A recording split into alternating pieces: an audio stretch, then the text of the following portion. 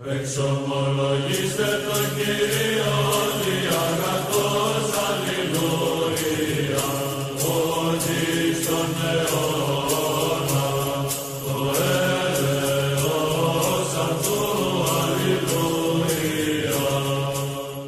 found what Ibn Abbas said.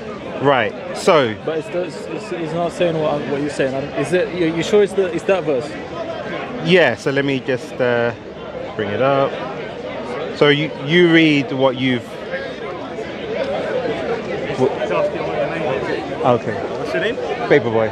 Okay, no, I thought I saw you on YouTube. Yeah. I like your talks, man. Oh, thank you very much. Thank you very much. Okay. Okay. So here's the hadith. Is it a hadith or Ibn Abbas? No, just where it says the messenger of Ibn Abbas said, the messenger of Allah embraced me and said, "Oh Allah, teach him the wisdom and the correct interpretation of the book." Oh yeah, I agree. Yeah, Ibn Abbas, of course. So, but the whale thing, where'd you get it? Yeah. So you said, okay. Oh no, you don't have to convince me how great about Ibn Abbas. So from his tafsir 68:1, that's the pen. Yeah. And from his narration on the authenticity of Ibn Abbas, he said regarding the interpretation of Allah's saying, Nun, he says he swears by the Nun, which is the whale that carries the earth on its back while in water, and beneath which is the bull, and under the bull is the rock, and under the rock is the dust, and no one knows what is under the dust save Allah. Wait, so that's not. So that's essentially. Not the verse you gave me though. Yeah, 68:1. So there's the earth, there's the whale, and there's the whale, there's the bull, and then. No one. What color is it? 68:1. Because remember, it's the tafsir of 68:1. Nun by the pen. Because they asked, what is nun? You sent me to another one, or maybe I misheard. I don't know. Anywho. Okay, so let me read. Tafsir Nun. What does it say? Oh, Ibn Abbas. Okay, you said it. Let me just read one sec.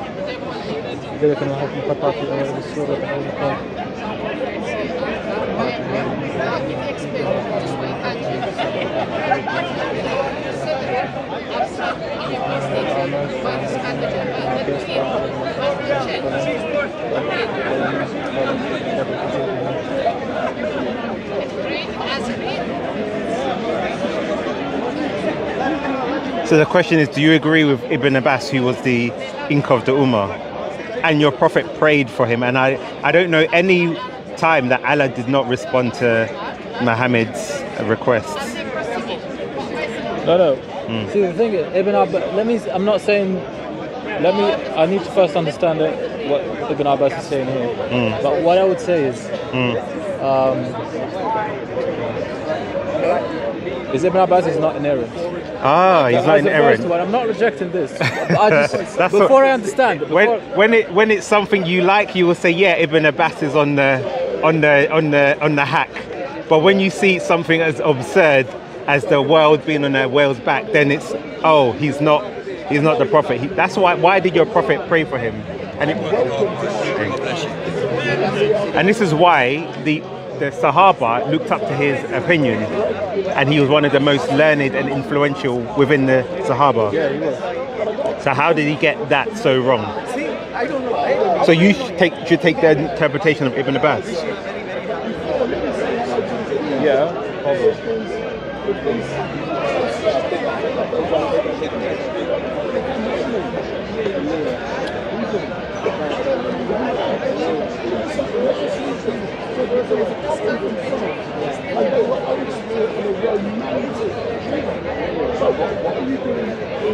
Yeah, he was known as the Sea of Knowledge and one of the early Quran scholars. Why are you trying to convince me about Ibn Abbas? But I'm told you don't have to convince me. No, I'm just adding that in there.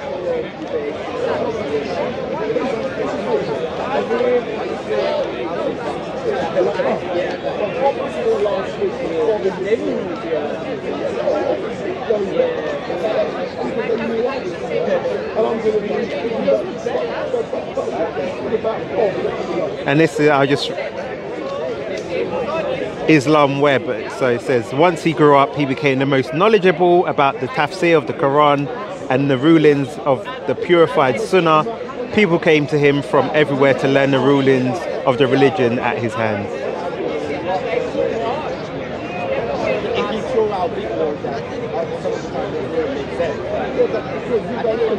And oh yeah, so and also this.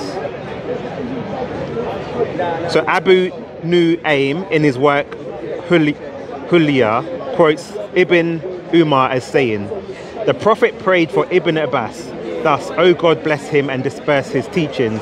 In addition, he said, narrated from Abdullah Mumin bin Khalid from Abdullah Allah bin Buraida that Ibn Abbas said, I got to the Prophet when Gabriel, who was also present, had this to say about me.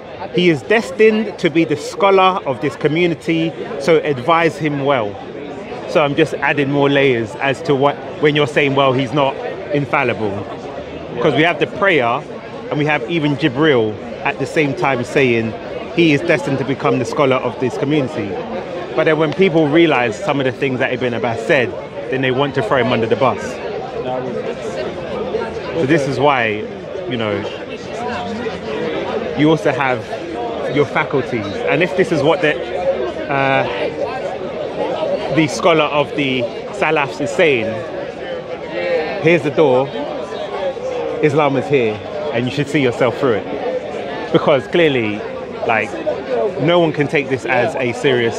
No, it needs more research. Sometimes the sayings, like, they're taken, you don't take them in a vacuum. There's like a methodology to understanding what everyone says.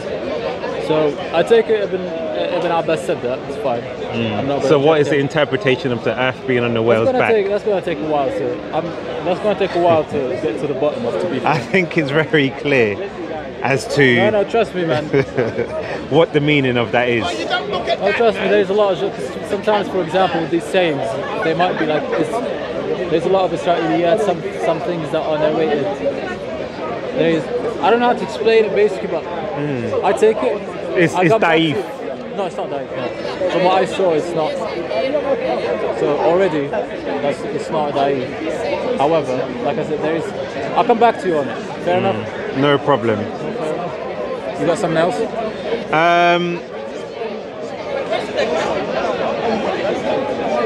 What's your opinion on the Quran and the different qira'at? Well, my opinion is that the Quran was inspired on seven qira'at, 7 letters. And you believe it's been perfectly preserved? Yeah.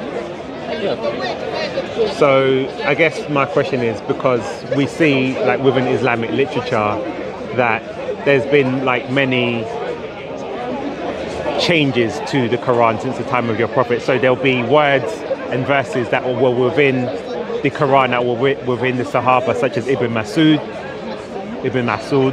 however you say it, Masud, Yes. Which caused conflict. So wouldn't that indicate that there wasn't a perfect preservation, and that there was actually a lot of human intervention in terms of the compilation of the Quran? Well, first of all, you have most of the Sahaba agreed, affirmed the Quran of the production of Uthman. They agreed on what he did. Apart from Ibn Mas'ud, who later came along and he accepted it. So now, according to your Prophet in the Hadith, did he say one of the people? He invited 4, and one of them was on the committee with Ibn. So was one of the 4 Ibn Mas'ud?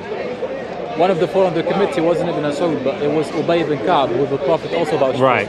So if the Prophet vouched for 4, right? 4 people. And one of them was Ibn Mas'ud. One of them was Ibn Mas'ud, and one of them was Ubay ibn Ka'b. Ubay ibn Ka'b was on the committee of the Quran of Uthman.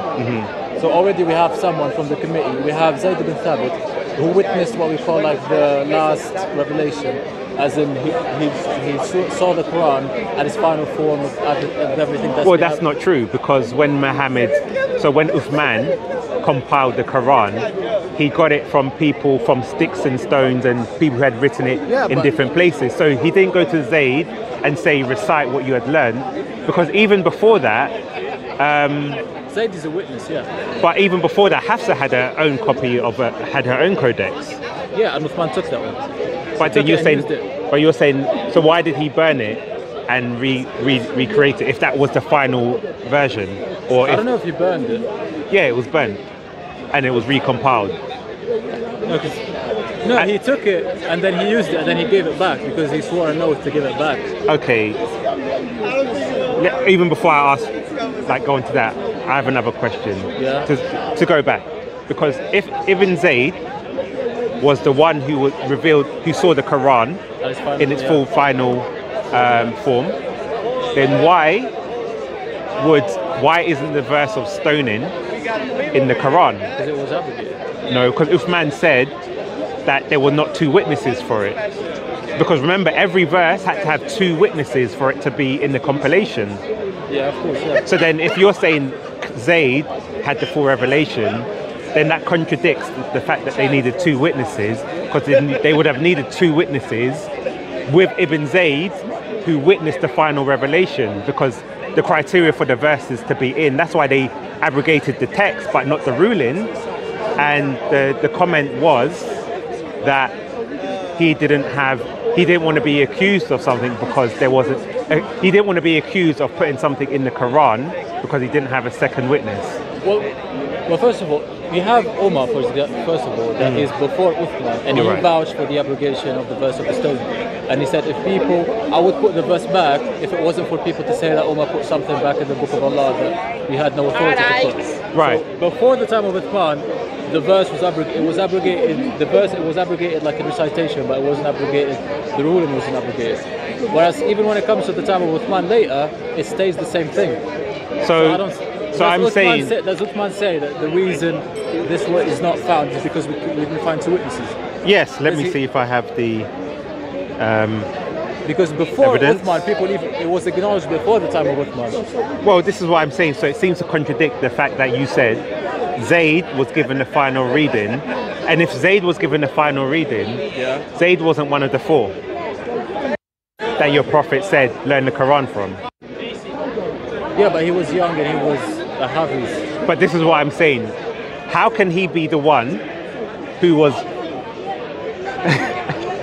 How can he be the one that learned the final Quran when your prophet gave instruction to learn the Quran from four other people? We got one of them on the committee, that's what I'm saying. Yeah, but I'm saying, you said Zayd was there when he saw the final revelation. Yeah. So were the others there with the final revelation too? I don't know about that. I genuinely don't know. So why would your prophet then say learn the Quran from those four? I mean, I don't know. Maybe first of all at that specific time, and secondly, you see, this is why Yasser Qadr said there's holes in the standard narrative, because even you know these are simple questions, but it would seem odd that if Jibril revised the Quran with Muhammad several times after was it Ramadan? Yeah, several times, and left the Ummah with a fully compiled version, then it seems that odd that he would say learn the Quran from these four people. Then Uthman went to Ibn Zayd, and then Ibn Masud even had a disagreement about him, saying, when I learnt the Quran, you were still in a little boy, essentially. Yeah. So the narrative doesn't seem to add up. And especially if you add in the fact that when they did recompile the Quran, because if Hafsa had a finalized Quran, they wouldn't have brought people who had their sticks and stones, the Quran written on parchment leaves, and compiled it, and also, which I'm trying to find, stating that you needed two witnesses for the verses to be accounted for. That's for responsibility, because you can't, even though they could have personally just written down what they know, but that wouldn't be justice, because... So who knew? Because as well, one of the reasons why they writ down the Quran was, if it was in its final form, it was because of the battle of Yamama against Musaylama, where lots of the Qur'an died. So either many had memorized it, or you had one copy. If you had it written down, then it wouldn't have got lost in the battle. No, the copy. I'm not aware of any copy that was lost in the battle. No, I'm But saying. aware of, like, No, there's yeah. a lot of people who have memorizers. But I thought it was Umar had a written codex, which was the final one that was revealed. Abu Bakr had a written codex. Yeah, sorry, Abu Bakr. Yeah, and it was with Fatima, and Uthman used it for his. So then, why did he say, "I'm worried that we will lose the Quran in the battle because many of the Quran or the reciters died, and that we need to compile it"? If Abu Bakr already had one.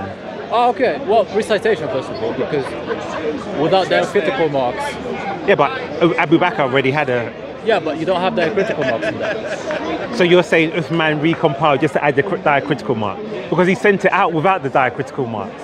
I think he just tried to do what is best in his eyes. But that's what I'm saying. Does it make sense that I'm Abu Bakr, I have a copy. Yeah. There's a battle over there with the Hafiz or whatever, who apparently memorized different parts of the Quran. Yeah. And they died, and then Uthman has said, let's compile the Quran because you're afraid that the Quran will be lost. Yeah. But you already have a copy here. Yeah, but look, the man did what is best in his eyes. He took Yeah, but does that make sense? He took the codex that Abu Bakr had already done, Right. and he used it to compile his codex as well. And he used the same committee. But So I'm saying, he's not why gonna would take you? the codex is Fatima's. Was it Hafs? It was Hafsa's codex. He's not going to take and say, "Oh, sorry," because it was her own. So he took it to use it, but then he gave it back. So I don't see the. Yeah, but I'm saying, why would you say let's compile the Quran if it's already compiled? Oh, okay, I understand what you mean now. Yeah, because it was. Oh, okay, I understand what you mean now. I think the answer to that is because the spreading of Islam that was happening very quickly. He needed a copy in each place. So Because you just copy Abu Bakr's one multiple times? Because he said specifically, I will fear that the Quran will be lost, so let's write it down. But I'm saying there was already compiled one, because that's why I asked you, who was there when Muhammad gave the full final revelation of the Quran in all the 7 different modes? Yeah. If it was Ibn Zayd, then if people are dying, he wouldn't have had to worry, because you had Ibn Zayd, you also had the Abu Bakr's version, and also the 4 who he said learn the Abu Quran Zayd is from. not immortal.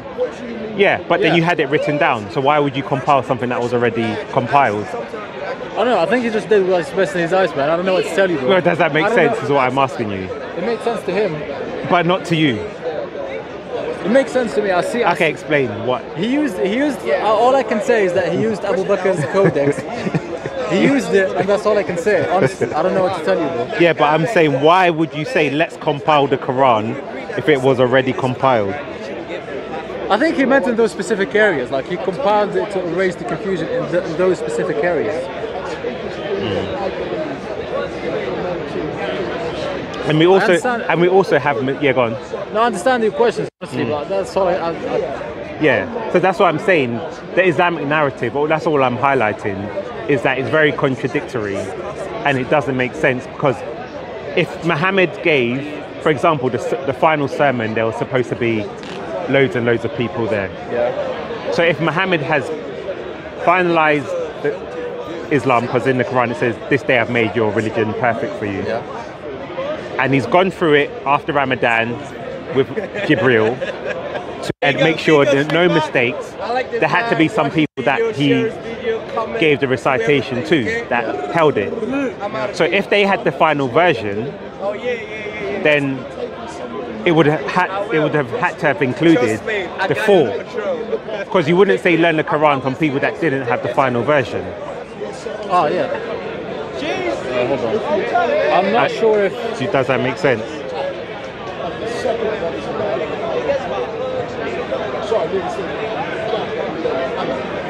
Because me personally, like, I'm aware of the reasons why Uthman used Zayd ibn Ka'b. I understand the reasons why he used him. I understand why he got one of the 4 that the Prophet vouched for on the committee. So I understand both of those choices. Yeah, but if Muhammad had left the perfected Quran, then why is he going against Muhammad's last revelation to compile it, if Muhammad did that already? Because this is what he said, and this is Abu Dawood. It says, we have been informed that much of the Quran had been revealed, but those who knew it were killed at Yamama. They had preserved it, and it was never known or written after them. Can you read that again, sorry? I lost it in the middle. Okay, so this is in Bukhari. I'll start with Bukhari. Yeah. It says, Umar came to me and said, casualties were heavy among the Qurra of the Quran on the day of the battle of Yamama, and I am afraid that more heavy casualties may take place among the Qurra on the battlefields, whether by large part of the Quran may be lost. Therefore, I suggest you, Abu Bakr, order that the Quran be collected. So then, Oh shit. I wasn't aware of these many cameras, man. you look up and I wasn't aware, man. so I'll give you another report. I say you look down, you look up, and they come out of nowhere. So this is Ahmed Hanbal, and he says, so another quote says, we have been informed that much of the Quran had been revealed, but those who knew it were killed at Yamama. They had preserved it, and it was never known or written after them. And this is works that can be found in, I think, Al-Sayuti. So now, does that statement go with the claim that Muhammad finalized the Quran and it had left it with a choice of his closest companions?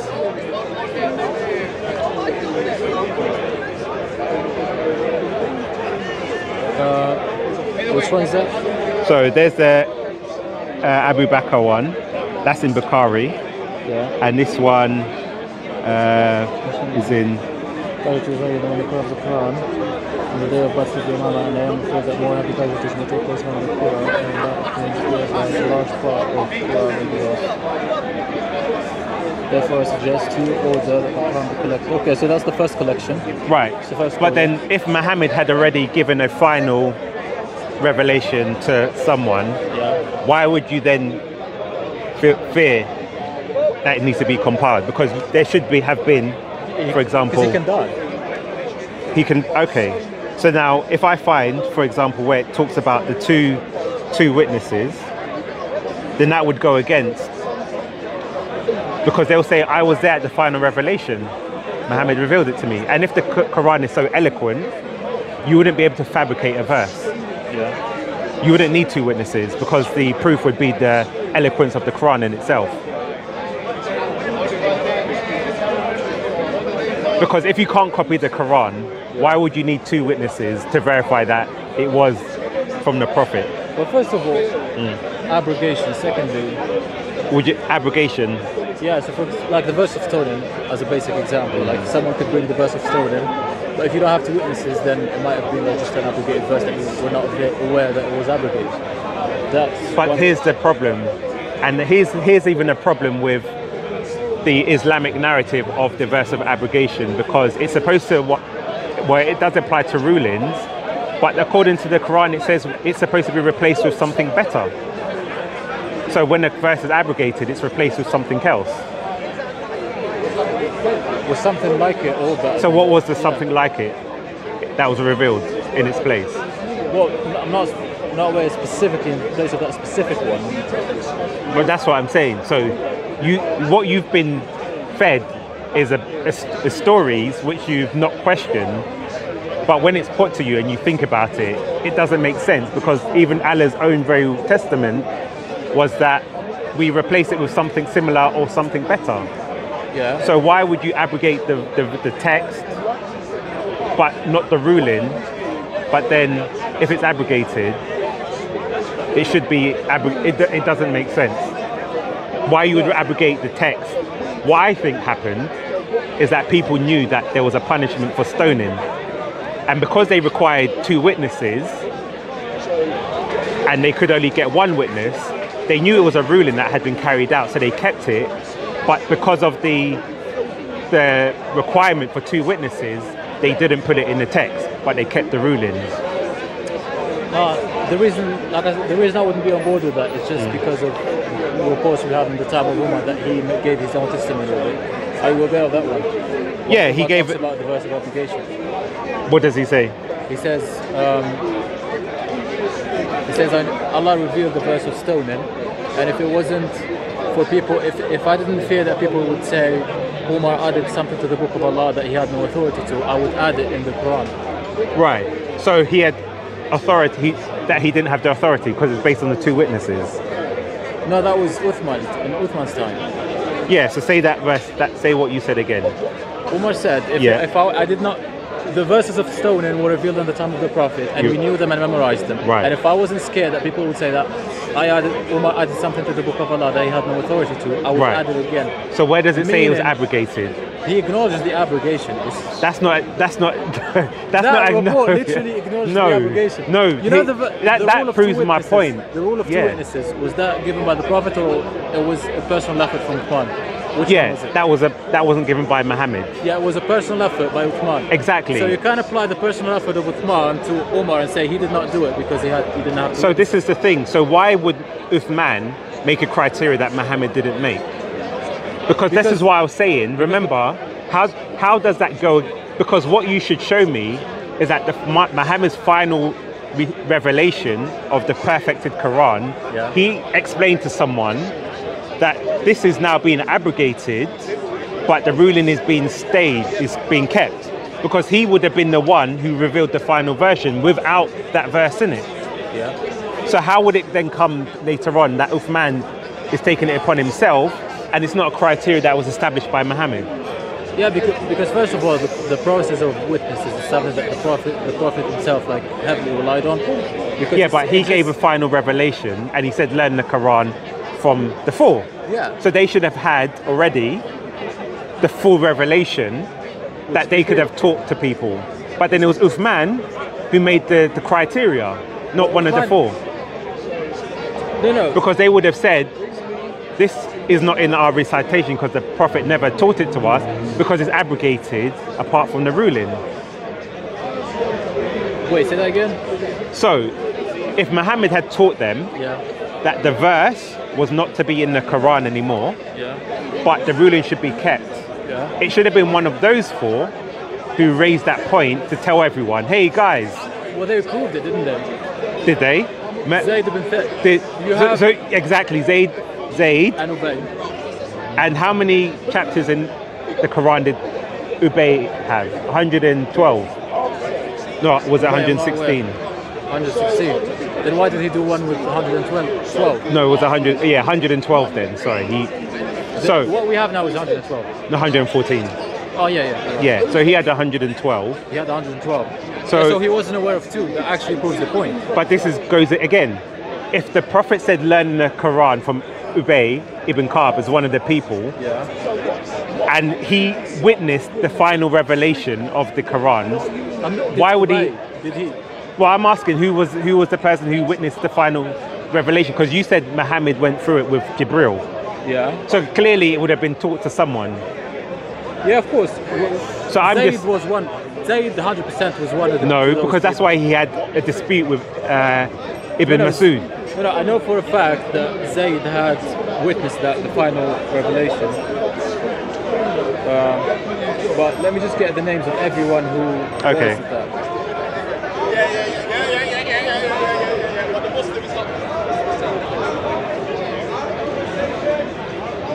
Because as well, Oh, was it just Zayd? Okay, so here's this should give us an answer. okay. Oh, come on. Look how tiny it is. Now I have to zoom, but when I zoom, it doesn't scroll. Or maybe see it? turn your phone sideways.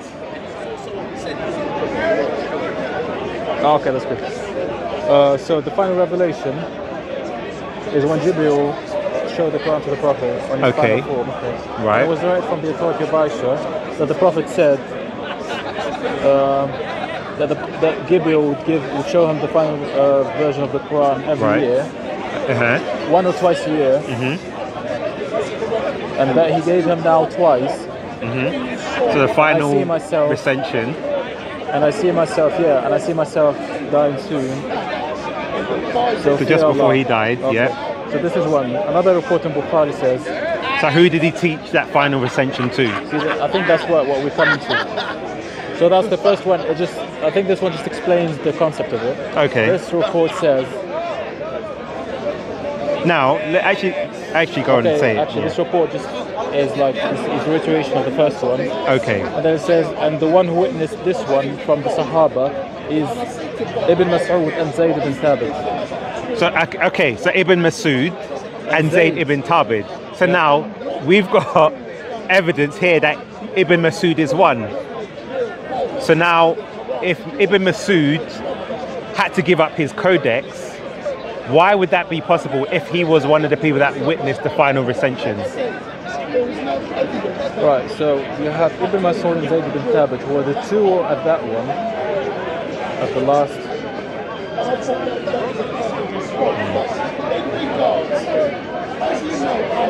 So all I'm highlighting is there's contradictory information in the Islamic sources, because if they both witnessed it, they wouldn't have both disagreed. And Uthman would have had no right to then take Ibn Mas'ud's codex, because if man was doing something Muhammad had not done himself.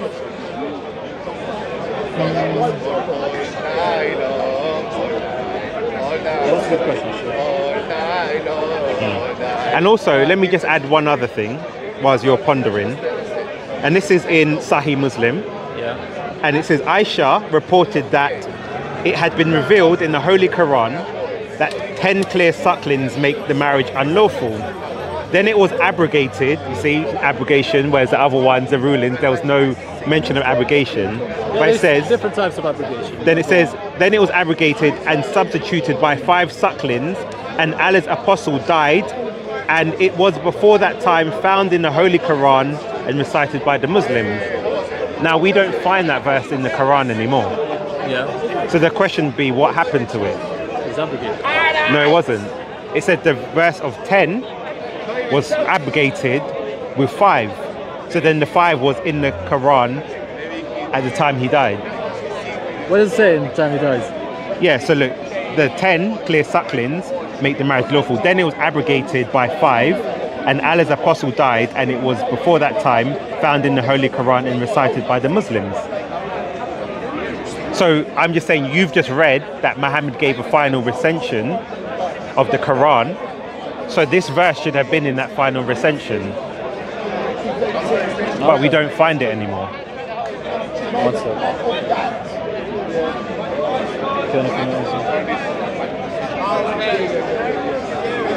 And you can't accuse me of twisting the meaning, because it's very clear of what's being said.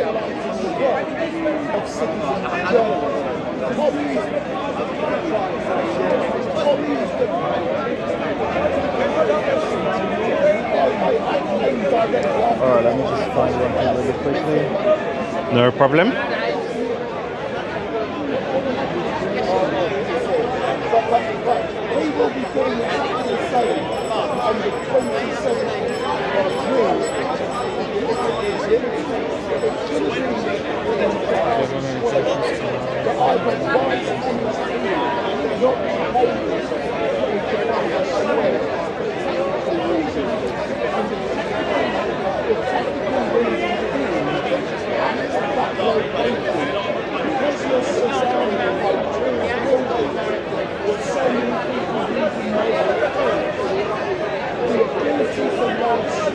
Okay, so this is what they say, right? And what Aisha said, that the Prophet died and these are still being recited, it means that the abrogation with 5 sucklings was very late. That even when the Prophet died, some people were still reciting them, not aware that it has been abrogated. So now, here's the problem again. We go back to, we see the 10 was replaced by something better, 5 sucklings. What was the 5 replaced by? Something similar or something better. And 2, if that is to be true, we would need a mutawatir report from the companions to say that there wasn't abrogations, because what it seems is a lot of the scholars like to invent their own explanation to make it flow, but there's no evidence that it's based upon, because where are the reports? You know where the tawatur starts from? Where? Like on the lowest So you have us here and you have the Sahaba here. Right. Where does the tawatur have to come from? What's the lowest, what's called, like floor?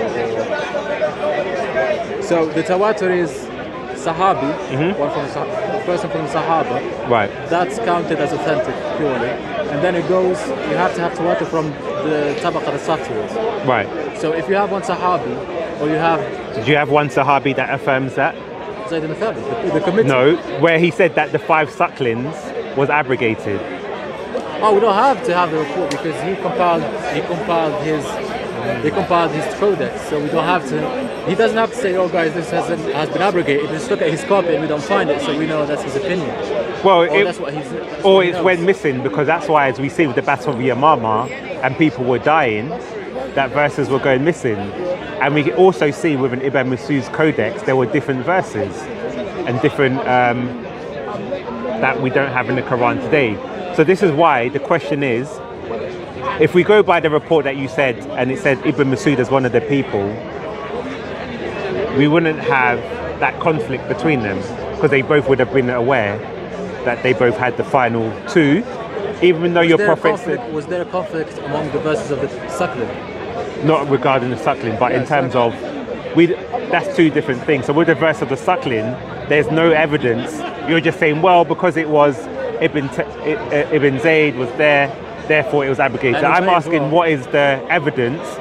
Because as we said, the verse is normally replaced by something better or similar, as stated by Allah. That's what the Quran says. So where was? Because that's why it says there was 10 sucklings and it was replaced by something similar, which was 5 sucklings. So what was the similar verse that was revealed?